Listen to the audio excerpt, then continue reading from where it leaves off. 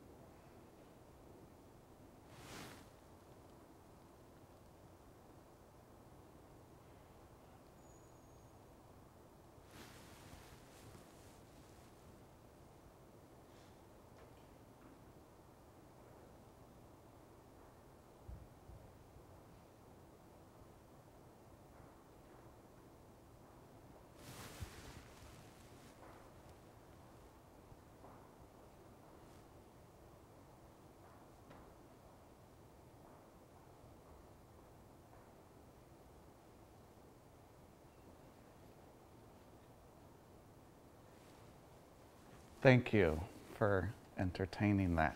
So the title of my talk this afternoon is Critical Inquiry in the Anthropocene.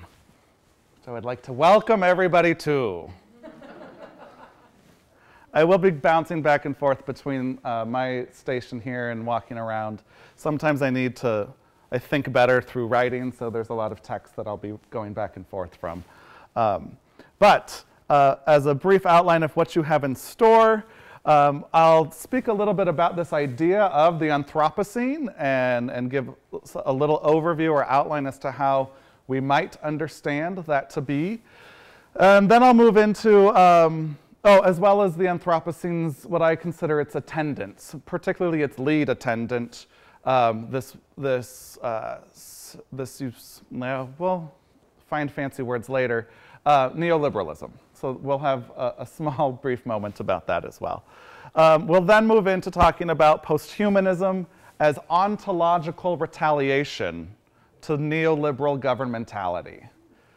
So who the heck knows what that could possibly entail, but if you're along for the journey, I'm here too. And then I'll try to wrap up by putting posthumanism to work through some critical social research in the Anthropocene, drawing largely from a few colleagues and friends of mine, as well as a project that I'm really in the weeds on right now, but feel really cool about sharing and perhaps even getting some back and forth on toward the end of the hour, if possible, hopefully. So thank you for that opportunity.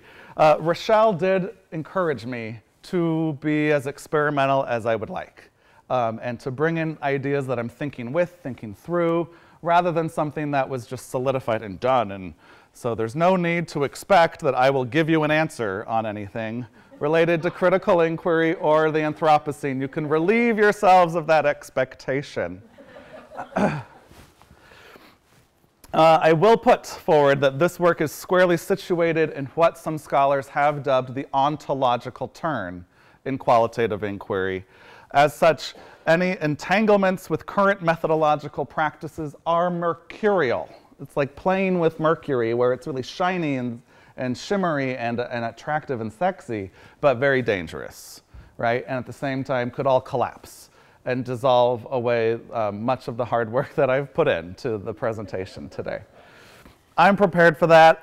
Luckily, we're amongst a lot of really smart people here, so we won't fall through the earth, and we'll be all right. Anyway, so this mercurial nature, slippery, dangerous, exciting, desiring, and I would put forward responsibility laden. And hopefully we get to some of the ethics, the forms and ways of doing things toward the end of the talk today. Further, I will put forward this work generally takes as a known and assumed precondition the neoliberal governmentality as originally outlined by Foucault in his lectures on the birth of biopolitics. I'll spend too brief of a time summarizing that work in the context of critical social inquiry in just a few moments, but I would love to further explore these themes and terms and ideas in relation to the rest of the talk later, either during discussion or if you're joining me for dinner or if you're around tomorrow and want to come to the graduate student lunch session, which will be really cool and most exciting for graduate students who I hope can make it. With free food. So, and before we really get going, I want to recognize the ongoing contributions to my thinking and doing in this playful assemblage building with this work from some really close colleagues who deserve a lot of recognition, including Dr. Aaron Kuntz at the University of Alabama, Dr. Gerardo Blanco Ramirez at UMass Boston, Gary Rhodes at University of Arizona, Judy Marquez-Kiyama at my very own University of Denver, Paul Eaton, Dr. Paul Eaton, who was at Sam Houston State, Dr. Ben Baez at Florida International, Sam Anderson Lehman, who has the audacity to work with me as a grad assistant, Brenda Cifuentes, same condition, and Molly Sarubi, who escaped that disease and slipped away over to Dr. Kiyama. The last three of whom are talented students in the higher ed department, MA and PhD programs at the University of Denver, and I invite you to look forward to relationships with them in the future as well. So now at this point, I'd like to invite you into becoming a mercurial assemblage of thought, experiment, materiality, alterity, and who knows what else we find along the way. So what is the Anthropocene? And I would put forward, we might experiment later on with an idea of an American Anthropocene in post-secondary education. We might not. In a scientific sense, the Anthropocene is our current geologic period, recognized as one in which humans are the primary agents of affect and effect on the planet. We have as much power over geologic change as anything else, if not more so. It is the geologic period in which humankind became a geologic force. Such science forces us to socially grapple with the consequences of human agency, not as separate from nature, but constituent and simultaneously constituting of nature. Put more simply, we invent nature. With every decision we make, socially and politically, regarding how we choose to understand it. A blunt consequence here is that what we often consider human ecosystems or human ecologies, the bedrock of much ecological theorizing and research in education today, could really simply be understood as ecosystems and ecologies, sans the human modifier. This all sort of rests along a tripartite understanding of life, our species, and humanity, wrapped up in the Greek idea of zoe, or zoe, or zoe, depending on how you prefer to pronounce it, which I would put forward we should understand as life itself, right? As well as bios or bios, which would be life in a communitarian sense, form of life, right? And then what has thus far been understood as the ultimate zoe, anthropos, which is the idea of the human, which, perhaps contradictory to what we're taught in most intro methods courses, is an idea rather than a precondition to the universe. Where do we want to go there? The Anthropocene, as currently conceptualized by environmentalists, geologists, historians, and many social scientists, can be characterized by at least three distinctive characteristics of an ontological nature. it has been characterized as a post-natural ontology. Now, post here does not necessarily mean after, nor does it necessarily mean next, but rather what is missing, or that which is missing. So by post-natural ontology, the ideas at stake here in terms of understanding what the Anthropocene can mean are, I'm sorry, hi, world. Focus more, I was told not to turn my back. It's because you can't trust us. But the idea of a post-natural ontology is that nature is that human invention, right? So the natural world is that which we design it to be. The post-social ontology gets at the sense of, in this that there's a continuum across the natural and the social, right? So neither necessarily presupposes the other, nor can be a precondition to anthropos, to zoe, or to bios. And the post-political ontology is the sense that the Anthropocene has thus far been understood as nonpartisan, as strictly to be known, as not having a political stake, but simply being as is. These are not uncontested, and I'm not putting forward that these are truths we should cling to, but these are characteristics of how Anthropocene has been understood thus far.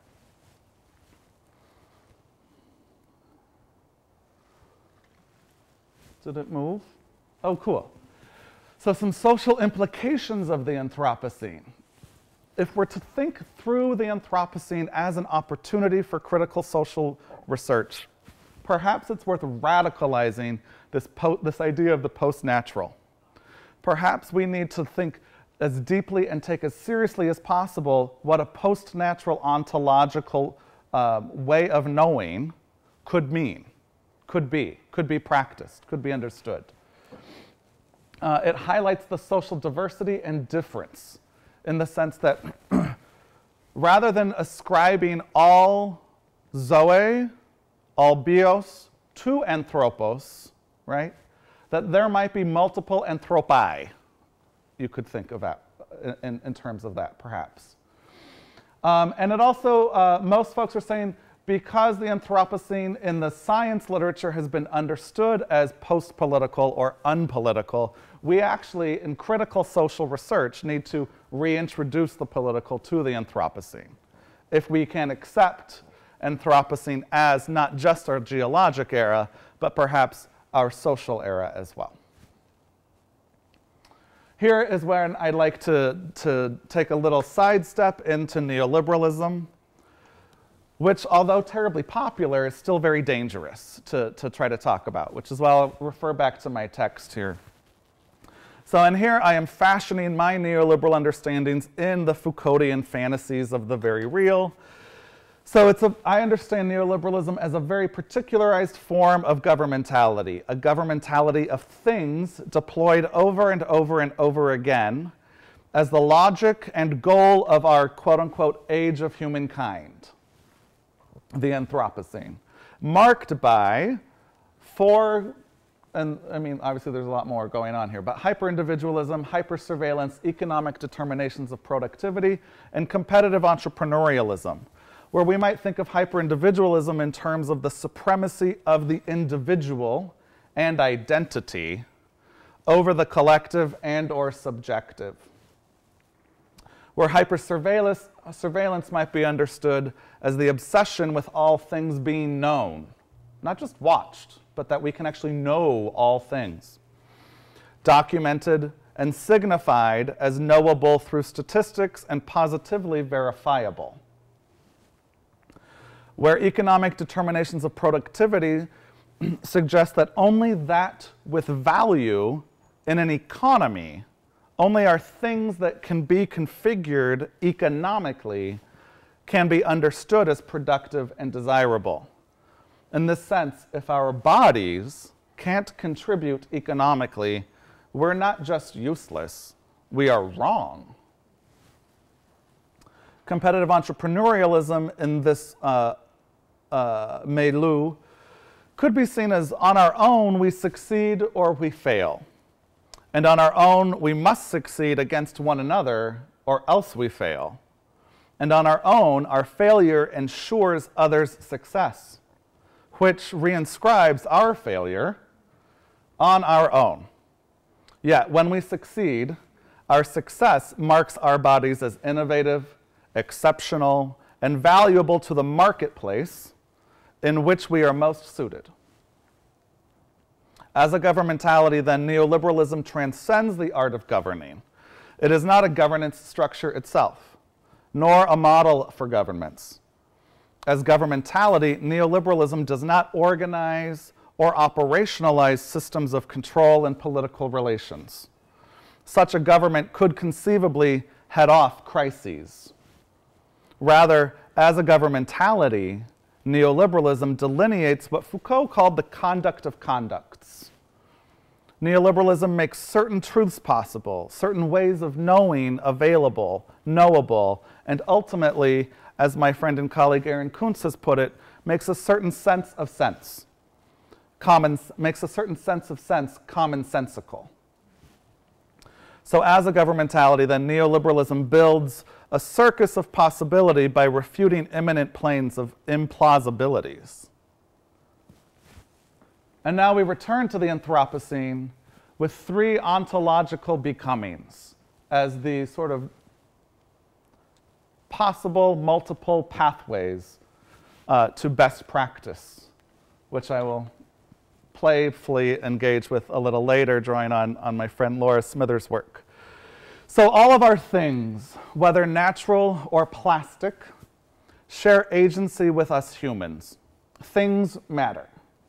And things, created in our minds as subservient and only actants in as much as we give them credence to be, in fact, are setting their own agendas. While perhaps, similarly to Bruno Latour's assertion that we have never been modern, we might now recognize that complicit with our neoliberal regime, we have never actually been human.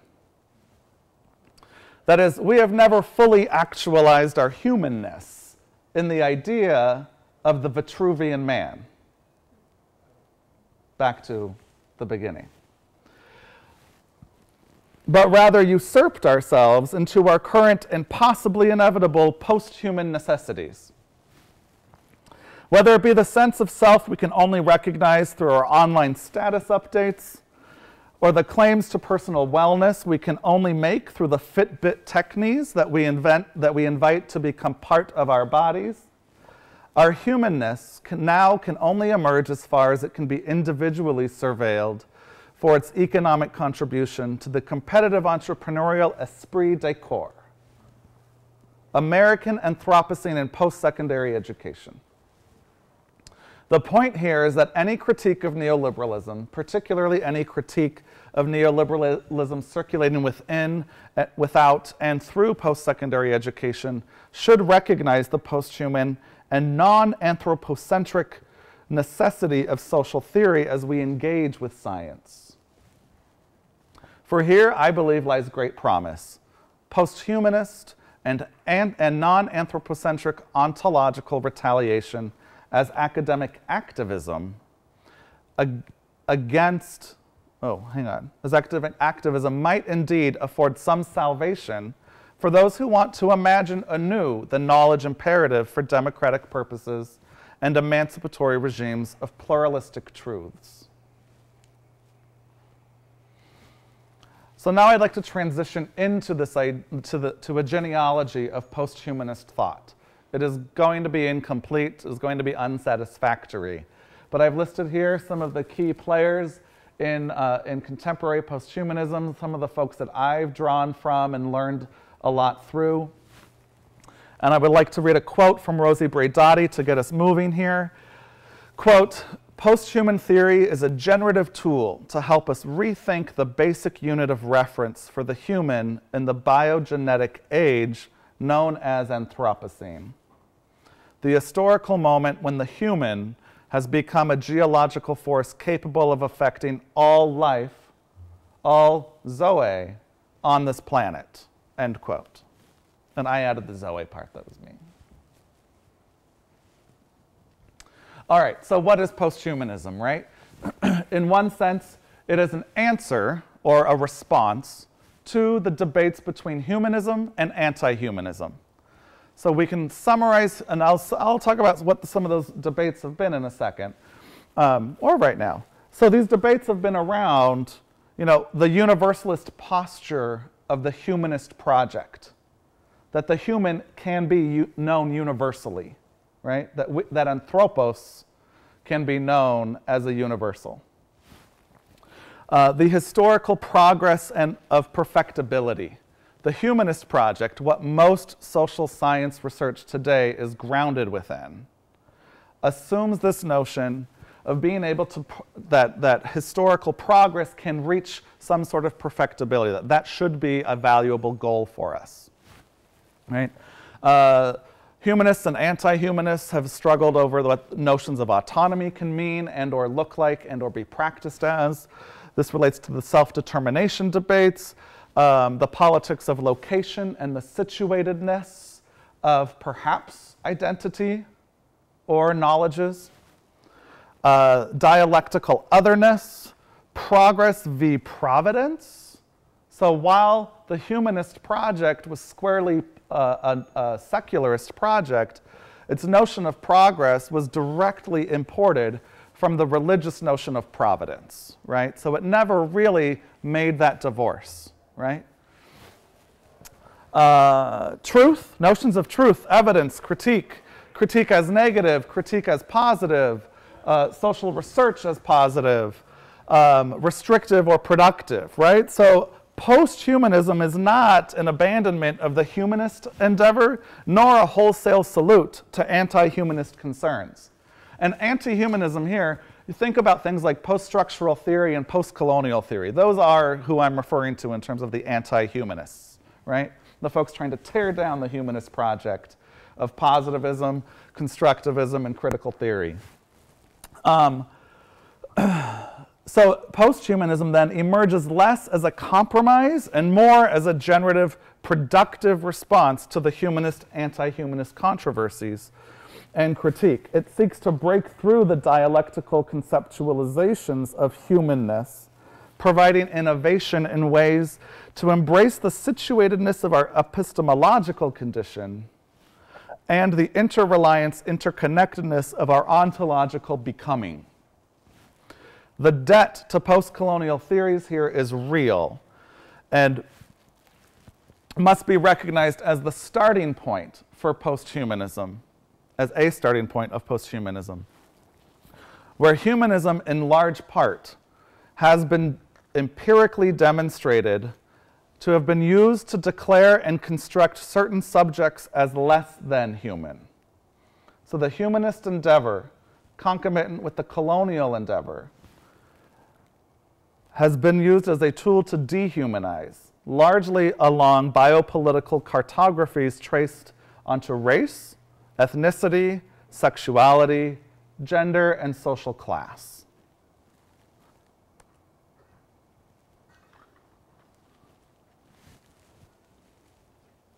Another notion to help us understand posthumanism is its recognition of advanced capitalism and biotechnology, leading to what posthumanists would argue has been the commercialization of the planet, right? And this relates to that post-natural ontology of the Anthropocene,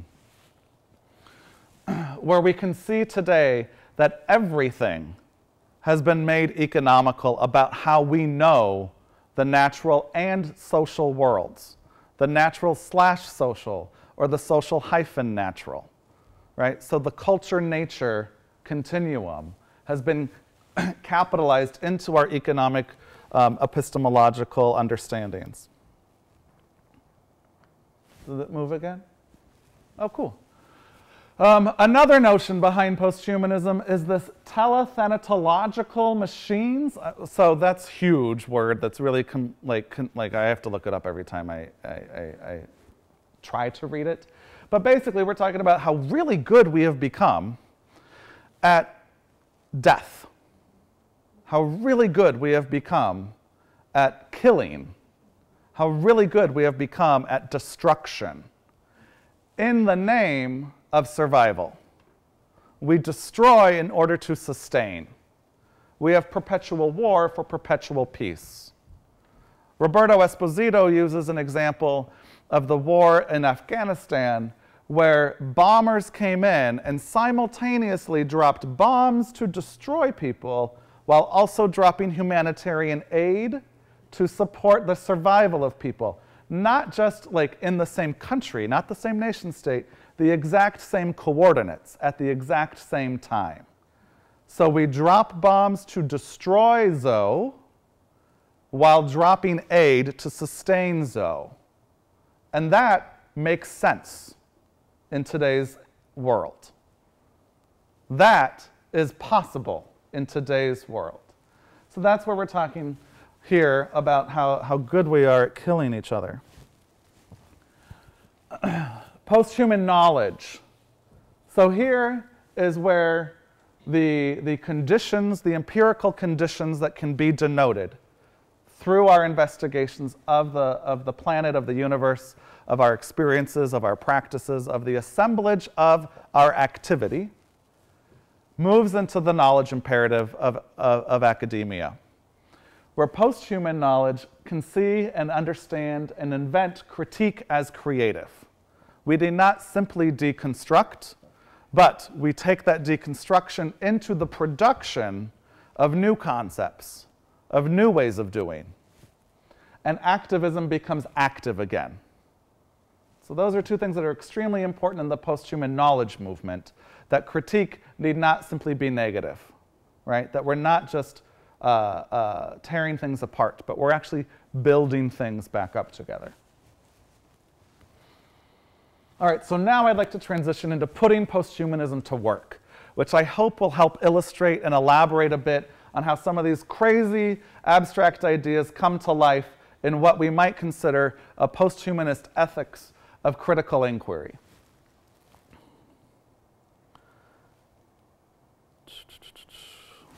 Where am I here? So first, I'd like to draw on some work from Paul Eaton at Sam Houston State University. And his main interests really are looking at students in the digital age and how students in higher education, which he presumes is a process of humanization. He thinks that education and higher education in particular are institutions that were developed over time for the explicit process of becoming human. That they are tools used, social tools used in the humanist project of building anthropos, building and securing anthropos, right? So moving from zoe to bios to the anthropos. However, he's really fascinated by the fact that students are now all over the place with digital technologies and both producing and reflecting what we might consider identities through those digital technologies. Where posthumanist subjectivity, according to Eaton, thrives in the decentering of the humanist endeavor. So we need to decenter what higher education has been built to do. Moving beyond the fixity of social identities and identity politics. The fragments in relation as creative potential rather than the intersection of bounded social identities. He wants us to let go of these notions of social identities. Not that there isn't value in exploring them and excavating those, but he recognizes that student identities are now distributed across multiple platforms and media and modes, whether it be how I know my wellness through my Fitbit and what posts that immediately might send to my Facebook, or what I share on Instagram, or what I intentionally limit the temporality of through things like Snapchat. So is the picture I send you via Snapchat or send to the world, does that have the same weight as the picture I post on my Instagram, which lives there forever, right? And if so, how could we ever know? And how might we weight these things? So Paul is really interested in exploring how the fragments that are generated through social media, and the media part there, the plurality is extremely important, how those in relation can be seen as creative potential rather than the intersection of bounded social identities. So it's an anti-intersectionality argument, to be very clear. It's not the layering on, it is the excavation of. So this is a radically situatedness of becoming. Becoming animal, becoming earth, becoming machine, where assemblages of becoming are entangled across sentient and non-sentient intraactive agents. I can't quite make sense of what Paul necessarily means through that, other than I think what he's getting at is that we move across as what Rosie Braidotti calls as nomads across various liminal planes. And through those planes, which could be seen as through Facebook, I am known as something different. And then through Twitter, I am known as something different. And it changes myself ontologically. It changes what the self can be. It changes the anthropos.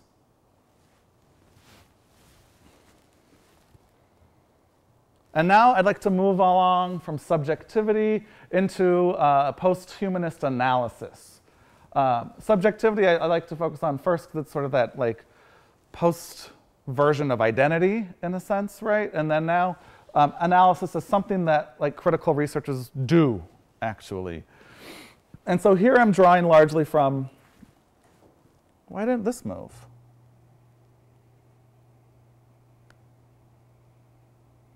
Where am I now? Oh, okay, that works. Here I'd like to draw largely from Laura Smithers' work, who's at the University of Oregon. And she is interested in students in bridge programs in higher education and how to not just think about what's the best way to serve folks, but she deals with this idea on which path to best practice and the multiple ontologies of students. So when you think about that term, which path to best practice, and you really think about it, it's very strange. Because best practice should have a path, if it is the best, right? But to think which path to best practice can honor these multiple ontologies that are operating at the same time. Laura quotes Karen Barad saying, "We are responsible for the world of which we are a part, not because it is an arbitrary construction of our choosing, but because reality is sedimented out of particular practices that we have a role in shaping, and through which we are shaped." Laura asks, what are we making reality in practice to be? And in what ways can we make reality differently? She's rethinking the neoliberal student, providing us with what she calls a diffractive reading of students in transition, where students are read through that activity rather than reading on the activity. And she thinks of students as ontologically multiple. To begin with, and she starts with what she calls secondly, that researchers are always beginning secondly, taking over stories.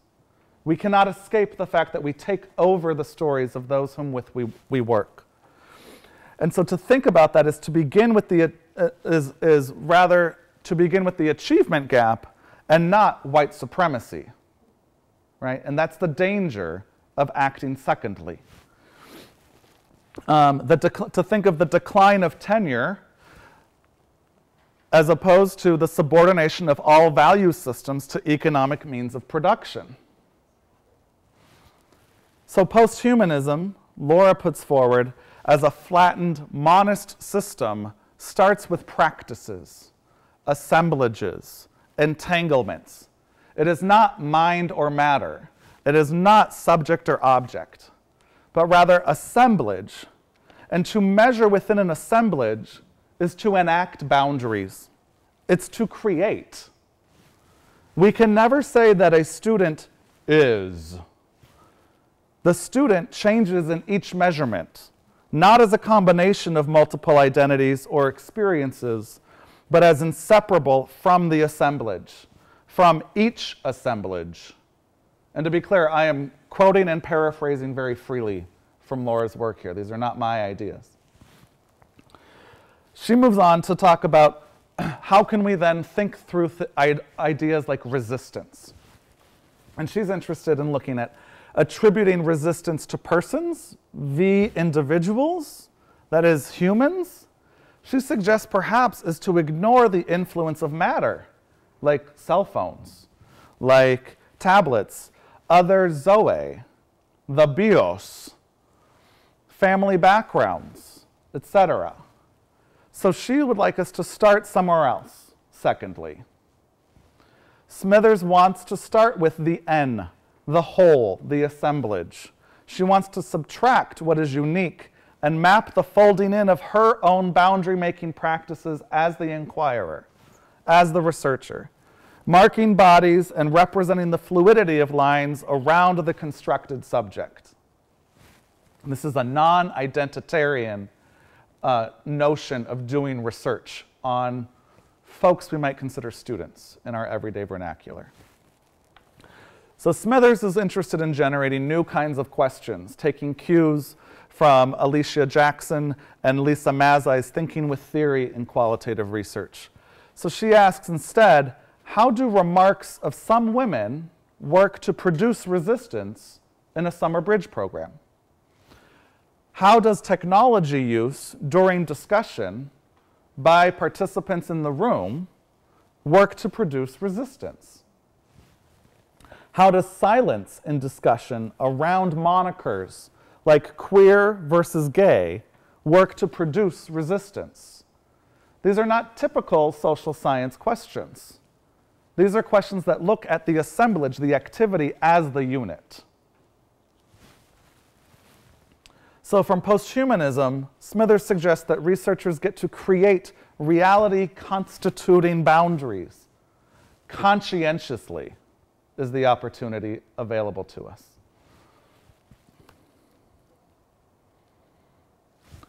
Next, I'd like to pivot to thinking about posthuman representation. And here I'm drawing from the work of Gerardo Blanco Lopez and Lisa Paluay from UMass Boston, who have been investigating college view books and the way that colleges and universities represent themselves through these view books, oftentimes online, right? Because the old school view book is apparently passé or just no longer used. Its economic value has dissipated. Here I like to point out that they are thinking of humanism as an intellectual cause that they should rally against, that we can rally against, particularly leaving from the departure point of post-colonial theory, which recognized the humanist project as the devaluing of particular bodies across the globe, right? So that some of us can never actually achieve the status of anthropos. So Blanco Lopez is quick to build upon the post-colonial deconstructions of humanism and reconstructions of anti-humanism, and recognizing that most of the bios across the globe have been subjected to practices and measurements intended to preclude us from membership with anthropos. That is, our social institutions, like higher ed, have been built to dehumanize people of color, sexualize minorities, Zoe with disability, and so on. As such, the development and progress project of humanism, exacerbated exponentially in neoliberalism, makes evident that non-Vitruvian conforming bodies are not human. Therefore, they need human agency exercised upon them.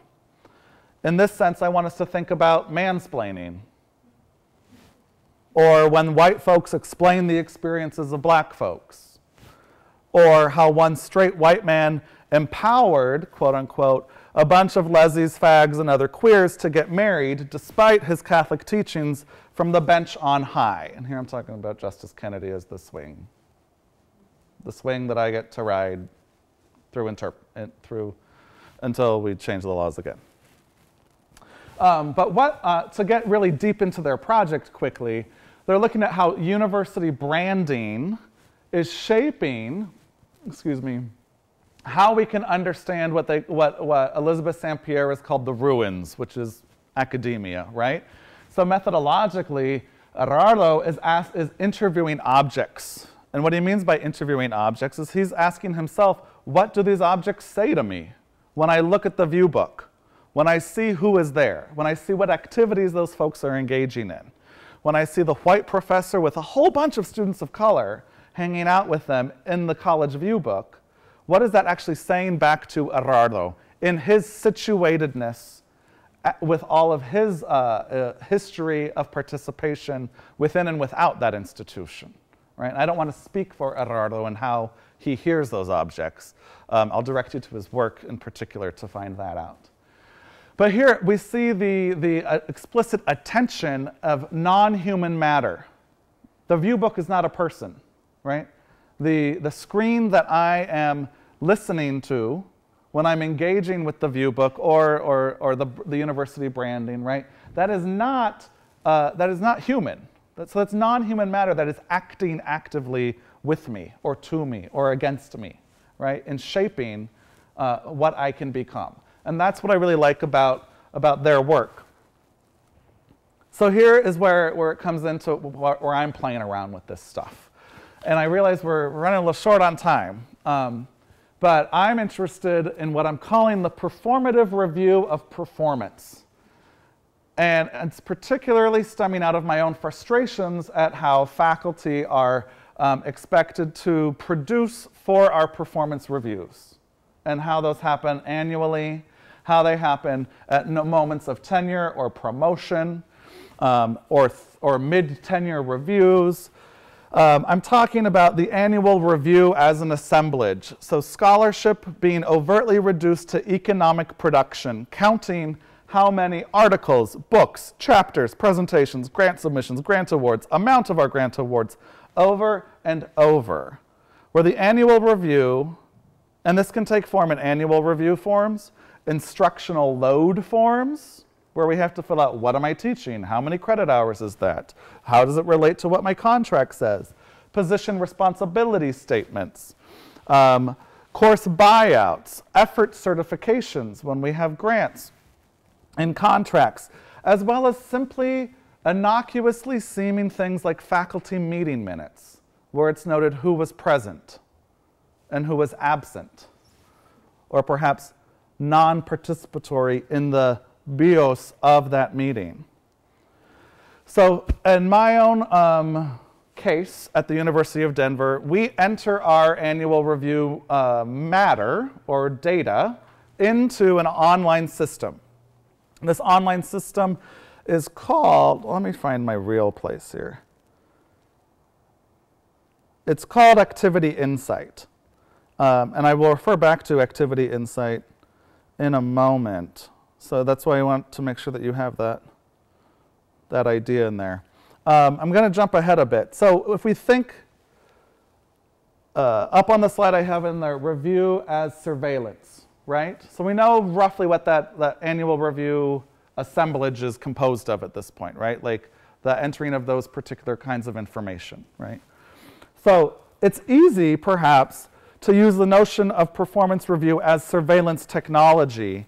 It might be a little too easy of an explanation, because it's not terribly difficult to conceptualize the review of faculty performance as a situation of disciplinary power, right? The shaping of my individual body.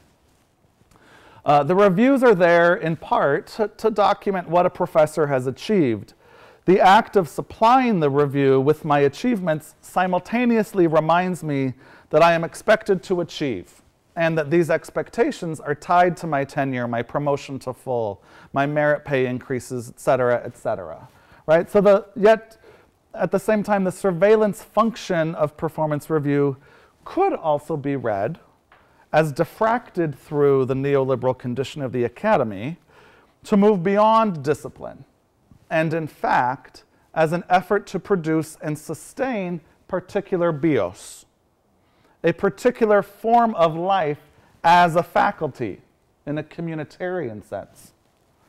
This diffraction is a post-human movement in explaining the situation, and it would inevitably emerge differently if I were situated as a woman, as Latino, as single, or as professoring through a disability. As Smithers, and clearly she's drawing on a legion of theorists here, but as she demonstrated in her reading of diffractive analysis and posthuman sensibility, the assemblage of the performance review creates the reality of neoliberal governmentality via the hyper-surveillance, economic means of production, and the entrepreneurial investment of the individual in it, thus enabling or activating the biopolitical situation in which certain modes of professoring become the new version of the Vitruvian man. So we could throw up a slide of a Vitruvian professor. So I want to get a bit more concrete in the few minutes that we've got left in the hour. What I've been referring to as the performance review assemblage includes things like my CV, my computer, my data management system software that I use to enter my accomplishments, that fun name, Activity Insight, right? Like, who could disagree with Activity Insight? It also includes, this assemblage includes me. It includes the report generated by my inputs and the engagement with that output by my department chair. So inputs to Activity Insight do not capture very many qualities of my accomplishments, right? It's designed as simple exchanges of capital within a monetary system that values certain categories of achievements, the peer-reviewed journal article, over others, the book chapter that appears in a friend's edited volume. My chair must engage in that output as if it is me, or rather, as if it is, because it becomes. I am now my Activity Insight output.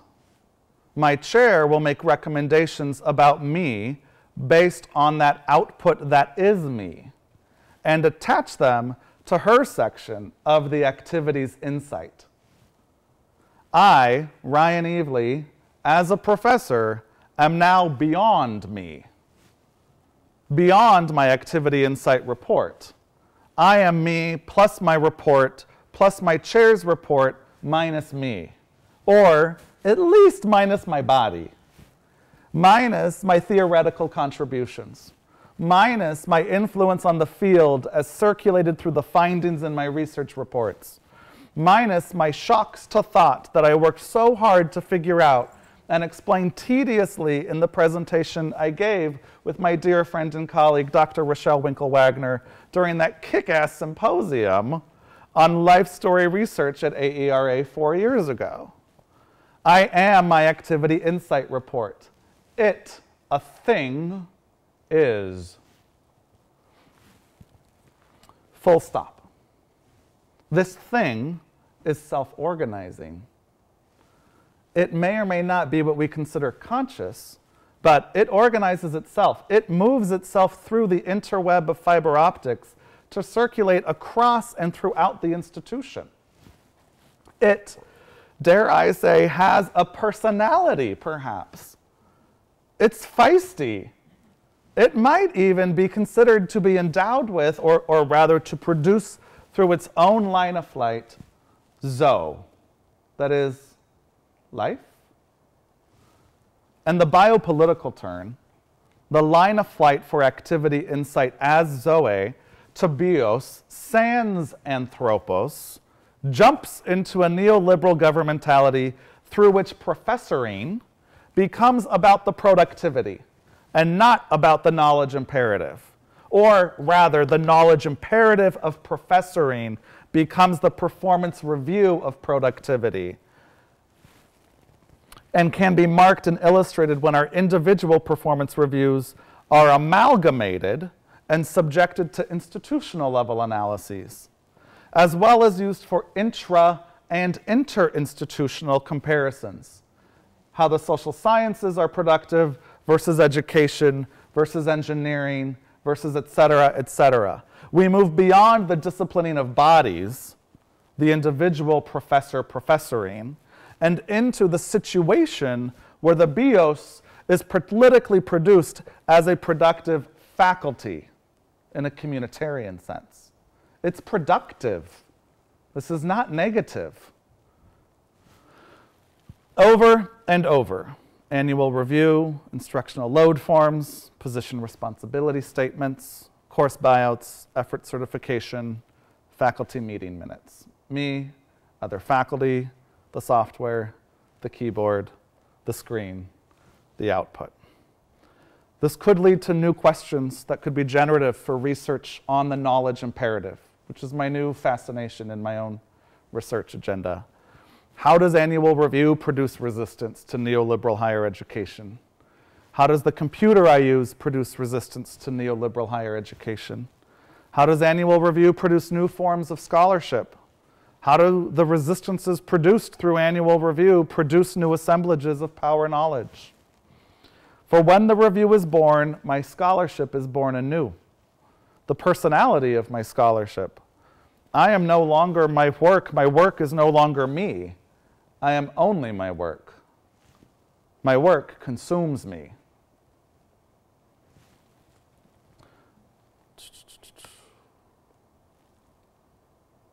So in my notes now I have wrap up somehow.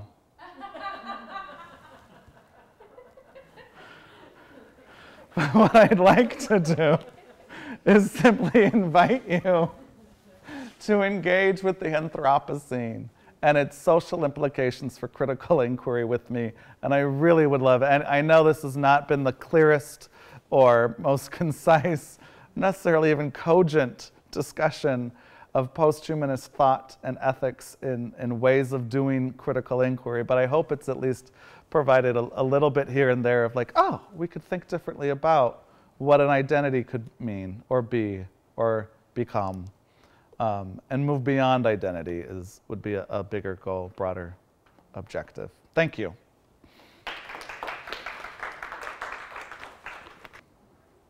And I know Rochelle has to leave, but I can stick around if folks don't have places to run to if we want to like chat a bit. One question I had, and I'm going to run out as you answer it, but how do you reconcile the critical with the posthuman? Like, how are you thinking about that? So I'm one of those folks that I don't want to say that it's replacing something, but maybe responding and answering to strengthen. Like I would still say that posthumanist is a critical inquiry, right? But it's leaving behind the notion that critical theory, like in a normative sense, is trying to find just the better truth, or trying to find a located truth that can't actually be known, right? That posthumanism, from a power knowledge type of perspective, right? Its attack on critical theory or critical inquiry then would say, but I'm the one who's designing how that truth can become, right? Whereas I think in critical inquiry, we're still thinking that we are finding something natural, that we are still finding something that is in the real, right?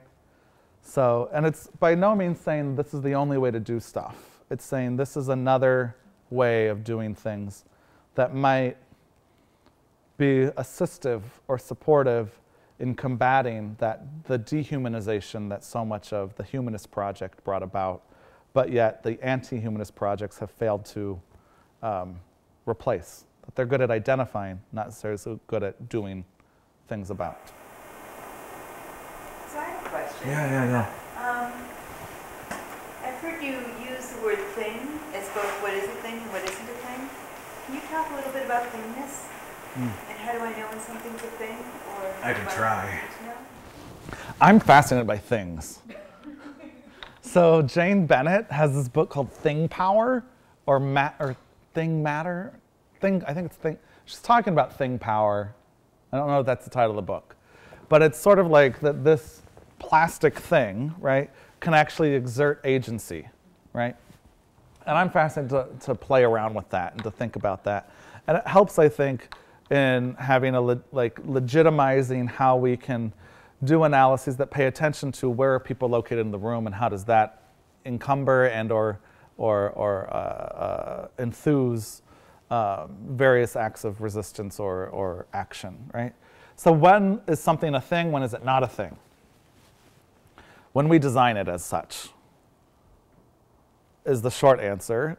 But it's not that this exists whether this is here. In my inquiry practices, I have to decide if it's here, right? I get to decide if it's here. And I get to decide if I'm going to pay attention to it as an actant in what's happening here.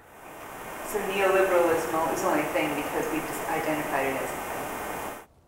Yes, but we've sedimented it into our ways of knowing because of all the policies and practices and institutions that we've built up and up and up and up and up. But I think it's a governmentality of things.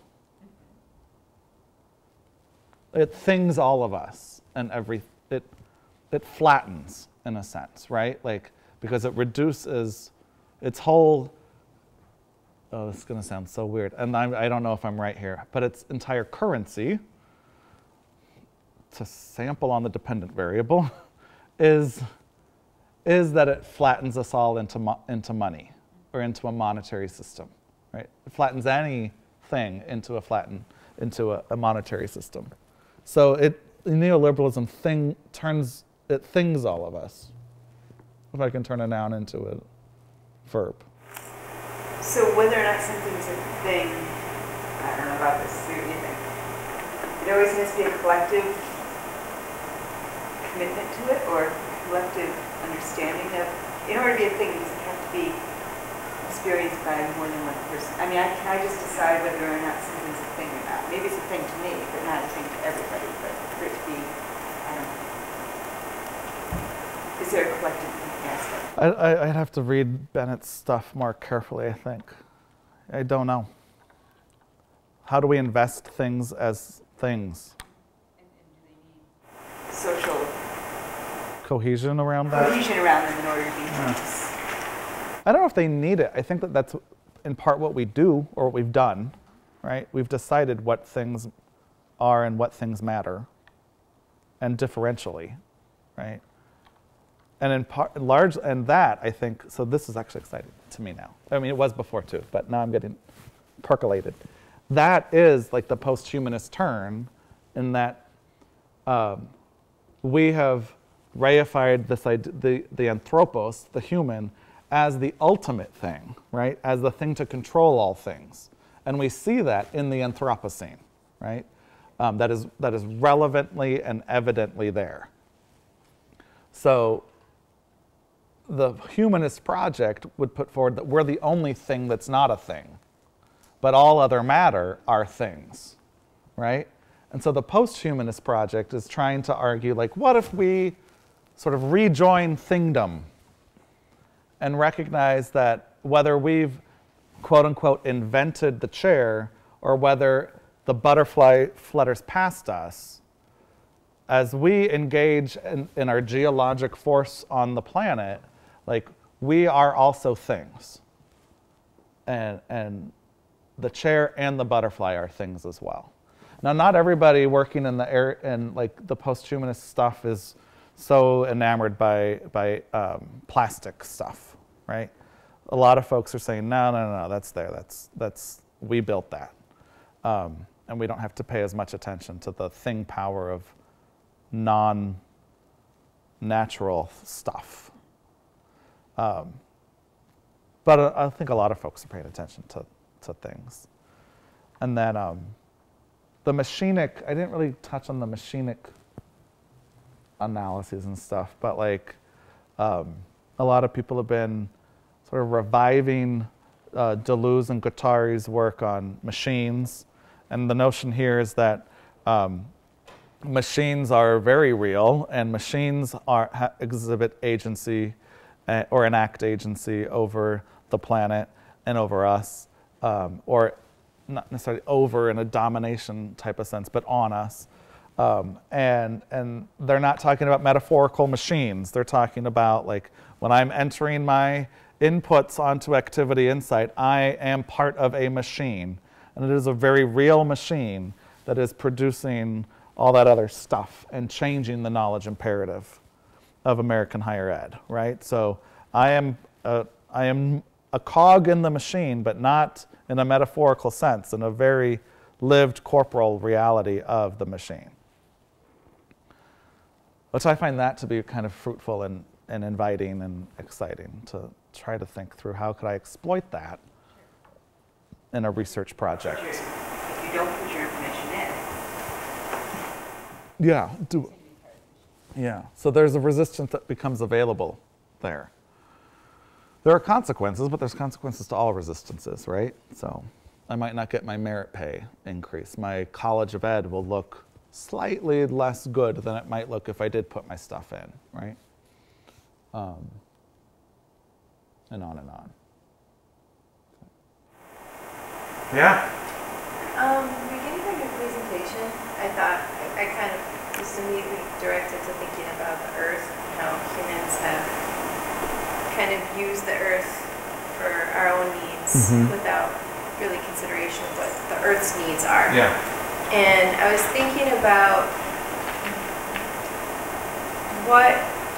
do you have any imaginations of what kind of environmental activism kind of inquiry in like a post-humanistic mindset would look like? You know, like how could we use that for that sort of work? Environmentalists have really been at the forefront of a lot of this work. And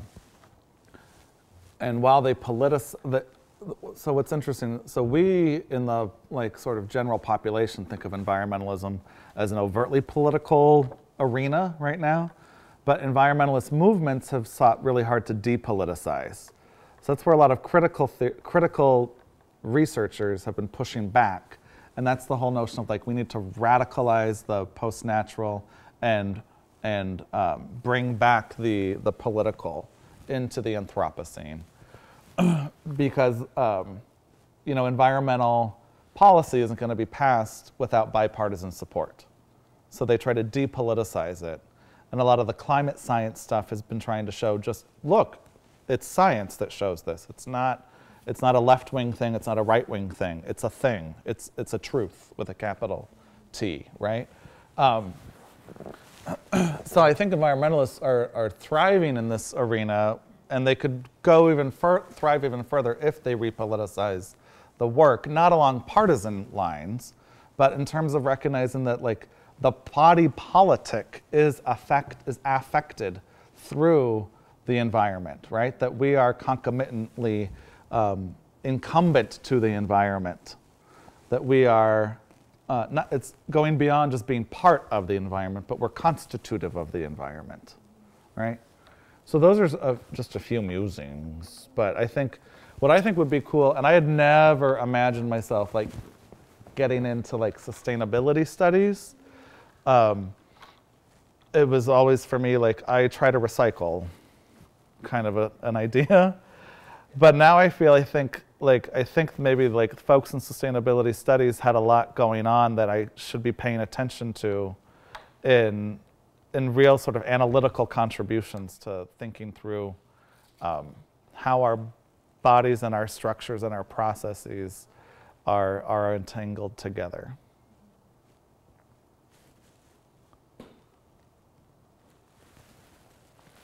Thank you. Thank you, everybody. And tomorrow, for anybody, like the grad student session tomorrow is actually open to everybody, I hear. It's going to be far more workshop-y than talky. So I think we'll have a lot of fun. And it will be much more concrete than today's presentation. Like we're just going to be doing some fun things together. It's at noon. And free lunch. Free lunch. So tell all your friends, I'm fun. I'm friendly. What was that? Can I ask you one more question? Please. So when you were explaining about those humanism and anti-humanism, you explained something like the notion of progress came from the religious discourse about providence. Yeah. Can you explain further about that? A little bit. So the Humanist Project was really, in many ways, a response against purely theologic notions of the world, right? So prior to the Humanist Project, we just ascribed all meaning to the priests. Like they were the only ones who, and we had this, humanism can also be read as anti-transcendentalism in that sense, is what I'm trying to say. Secularism, you're saying? Yeah, and it's built on secularism. Or the Humanist Project is built on secularism. But this notion of progress in the humanist project, some folks have done nice sort of philosophical and historical analyses to show that it basically is importing the idea of providence from sectarianism into the humanist project. In a sense, like progress and providence are the same thing. They just renamed it and slightly repackaged it to make it fit politically with what they were retaliating against. I see. So if I understand, like those like human progress is another way of like theological understanding about well-being, or so like post-structuralists pointed to the notion of progress in humanist thoughts as we would call it progress, like we're always moving forward to something better. We can always be working to perfect the species. We can always perfect humankind. And that is actually synonymous with the notion of providence, and that we have a right to this perfection. We have a we are divinely made and inspired, right? So it's that transcendental move of sectarianism that the humanist project claimed it was operating against, but actually just imported at least this one notion directly from, without ever reconciling that we can't explain why we think in terms of historical progress. We can't identify the situated activities that actually build that as a thing. And who's to say that what we're doing today is actually better than what we were doing 500 years ago, right? You know, the life forms on the planet 500 years ago, we don't know if they struggled with happiness and depression. We don't know if they were just sublimely surreal, right? Or if they were like dark and twisty, you know, like were they all Grey's Anatomied up the whole time? Because we certainly seem to be. So much so that we fetishize like the dark and twisty, you know, like we get off on like surveilling we get off on the Kardashians' desire to surveil themselves through our eyes, right? So, but so it's kind of audacious to suggest that that is progress from when people sat around a fire pit and exchanged loving stories about their ancestors. You know, they might have been a little colder when the fire went out than I am when I can automate my thermostat, right? But does that actually mean that I am a better human today than my ancestors were 500 years ago? We can't answer that question. Yet the humanist project just assumes yes, right? And that, the post-structuralists would argue, is the same thing as the notion of providence in sectarian transcendentalism, saying like, you know, we're owed these things and therefore we are better for them, and we are better because we deserve these things, and we are the embodiment of betterment,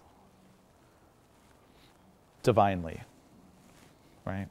So, yeah, does that help? So, I wrestle with this stuff all the time. Like, this is not known stuff by any stretch, right? You think you got it. And it's like, woo, and I'm so afraid. I'm glad that this video is only available to Wisconsin folk, because I'm really deathly afraid of what like Paul and Laura and Gerardo and Lisa will think of my paraphrasing and quoting of them very freely back and forth, and how I packaged all of that together. I mean, they're very kind and generous. They know that I'm doing this today, and they sent me we did a symposium together recently, so they shared all their papers with me to just pull from, but I'd still be deathly afraid of what, like, I walk out and Paul would be like, you got that so wrong, you're such an idiot, you know? And so, but yeah, thank you, everybody.